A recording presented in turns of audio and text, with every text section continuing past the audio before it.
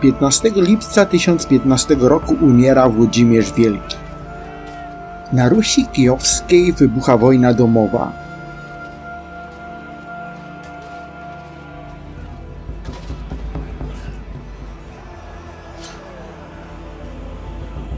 Kniaź Świętopełk, zięć Bolesława Chrobrego, wykorzystuje okazję jako jeden z wielu synów Włodzimierza, przejmuje tron kijowski. Najmłodsi synowie Włodzimierza ze związku z bizantyjską księżniczką Borys i Gleb zostają zamordowani. To oni mieli objąć tron Kijowa.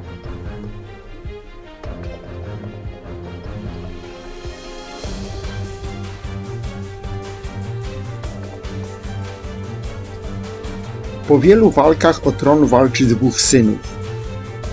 Armia Świętopełka i Jarosława, zwanego w przyszłości Mądrym, spotykają się w 1016 roku pod grodem Lubecz nad Dnieprem.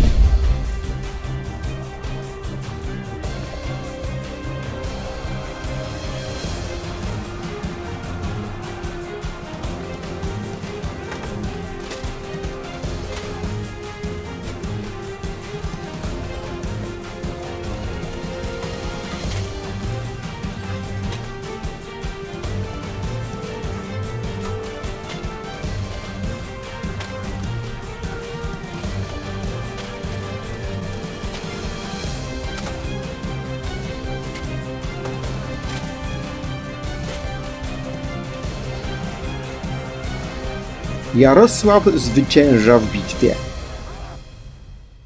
Świętopełk ucieka do Kijowa, a następnie rusza do Bolesława Chrobrego, prosząc o wsparcie swojego teścia. W Kijowie pozostaje żona. W styczniu 1017 roku Jarosław oblega Kijów.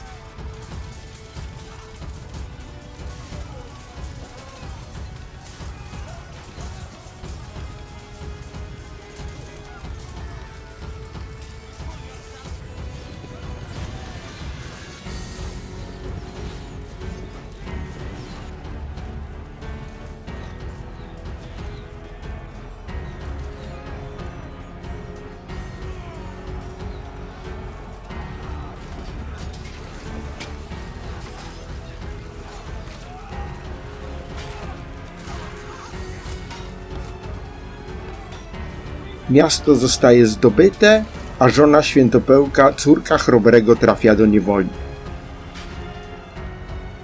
Dla Chrobrego sytuacja poczęła przyjmować bardzo niekorzystny obrót. Książę Polski na zachodzie toczy wieloletnią wojnę z Henrykiem II, a na wschodzie jego zięć zostaje pozbawiony tronu kijowskiego. Może to owocować sojuszem Henryka II z Jarosławem. Aby rozerwać potencjalny sojusz rusko-niemiecki wymierzony w Polskę, Bolesław występuje do Jarosława z propozycją małżeństwa dynastycznego. Prosi o rękę jego siostry Przedsławy. Jarosław odmówił. W lipcu 1017 roku Henryk II wyrusza w kolejną wyprawę na Polskę. Głównym i rozstrzygającym epizodem zmagań ataku na Polskę była bohaterska obrona przez Polaków grodu Niemczy w połowie września 1017 roku.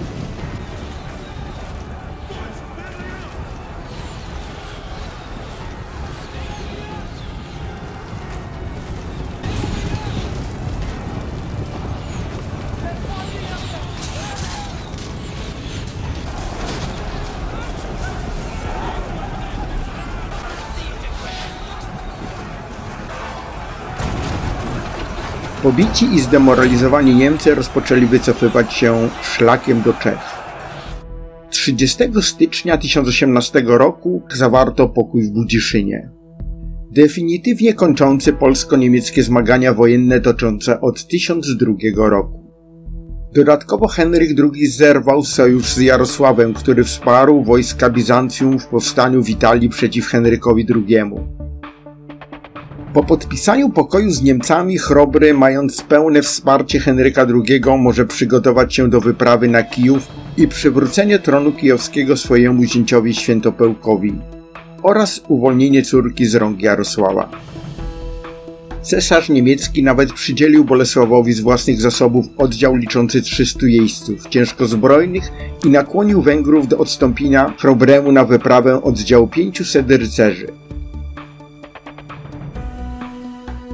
Jednocześnie od południa uderzenie na Rusię rozpoczęli wojownicy Pieczyngów.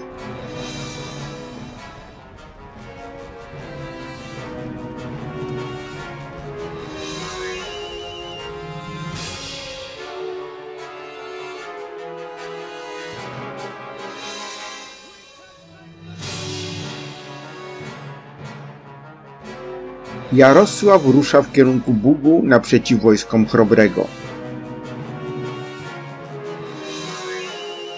W lipcu 1018 roku nad Bugiem w okolicach grodu Wołyń dochodził do bitwy.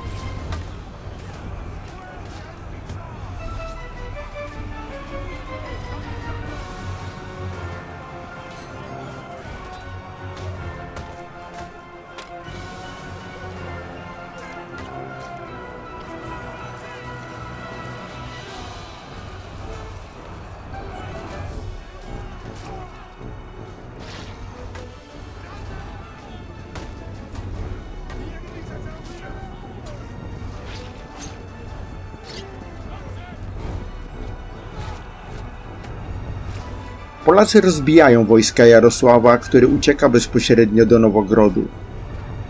Chrobry w triumfalnym marszu rusza w kierunku Kijowa. Tymczasem Pieczyngowie oblegali Kijów.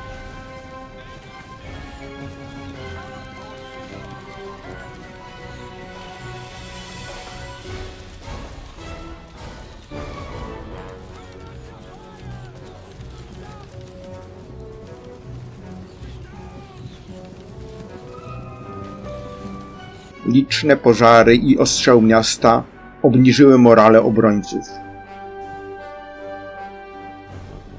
14 sierpnia 1018 roku miasto decyduje się otworzyć bramy przed Chrobrym i Świętopełkiem. Gal Anonim pisał: a Bolesław bez oporu wkroczył do wielkiego i bogatego miasta i dobywszy z pochwy miecz, uderzył w nim w złotą bramę. Tak powstała legenda Szczerbca, miecza koronacyjnego Piastów.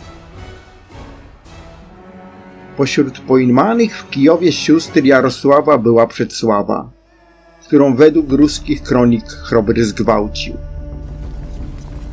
W 2 miesiące po koronacji Świętopełka Chrobry ruszył do Polski.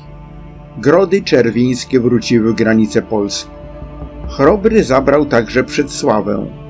Prawdopodobnie zamieszkała pod Gniezdnem na Ostrowiu Lednickim.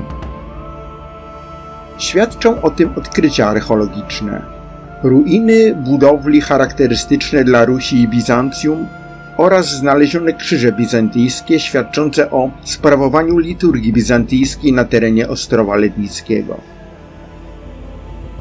Pamiętajmy, Chrobry był żonaty z Odą, niemiecką księżniczką. Czy Bolesław obdarzył uczuciem Przedsławę? Wiemy też, że na Polskę nałożono klątwę po powrocie z tej wyprawy. Czy na Polskę, czy na Chrobrego za jego niemoralne prowadzenie? W 1019 roku Świętopełk zginął w walce z Jarosławem, który powtórnie objął tron i dokonał na Polakach odwetu w 1031 roku, odzyskując dla Rusi Grody Czerwińskie.